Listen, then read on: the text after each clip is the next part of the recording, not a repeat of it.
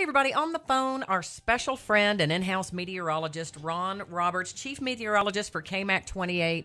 Now, Ron Roberts, I texted you yesterday and asked if we could talk because driving around, there are a lot of puffy white blooms on a lot of trees. We're all having to take our Allegra, but I'm really concerned. There is 3.5 weeks left of winter. Well, it's not only the Bradford pear. They tend to, bloom out pretty quick, but I don't think I've ever seen Bradford pear bloom to full bloom in February. I've never seen that.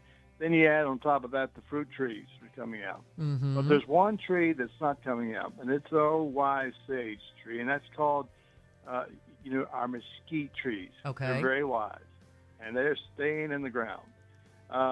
We will have another freeze. Right. In fact, it could come as early as the next 7 days. I was looking at the forecast models this morning and looking at some cold air. It looks like it's going to be non-precip, but cold air that could drop the temperature down to 28 degrees or so. So here's the deal. Is it time to get out in your yard and plant flowers? No, absolutely not. Well, why go spend $300 on flowers and lose them? Right. I know you want your yard to look beautiful for Easter, which this year is March 27th. But don't be fooled by this fall spring because we will get cold again. And I got another one for you. We more than likely will have a cold event with some snow. I would not be surprised to see an early spring snow event and cold temperatures.